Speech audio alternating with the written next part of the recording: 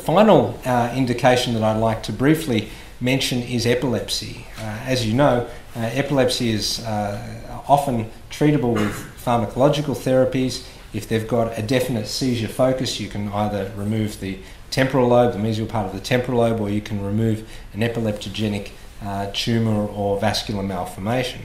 But there are a significant number of patients that have epilepsy that don't seem to have a well-defined epileptogenic focus and that don't respond to pharmacological therapies. And it's thought that these patients might be suitable for deep brain stimulation.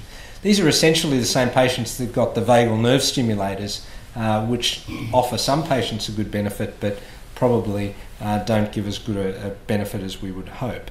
So there have been a number of trials conducted, but the main trial is the Santé trial, which looked at bilateral anterior thalamic nucleus deep brain stimulation. They had over 80 participants. These patients had generalised seizures which had partial onset, so they had medically refractory seizures. They had a good median follow-up of 31 months, and they found that 60% of the patients experienced at least a 50% reduction in their baseline seizure rate, and the median seizure frequency was reduced by 2/3. So this was very encouraging, and there are now a number of centres starting to look at this for the treatment of epilepsy. We've only done one patient just because of the referral patterns. This patient was done about 2.5 years ago now, and he had Dravet syndrome, which is a myoclonic epilepsy that comes on during infancy. He had a range of intractable seizures. It was very hard to generalise and work out exactly which types of seizures he had, but he basically had every type of seizure that you could have.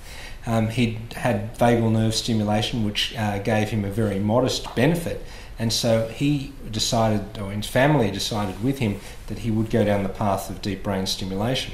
So we did intraoperative EEG monitoring, and what we found was that we could modulate his EEG patterns as we stimulated, particularly as we went out of the anterior thalamic nucleus and into the mediodorsal nucleus. We lost the ability to modulate his EEG, and he had a fairly dramatic effect in terms of his seizure frequency.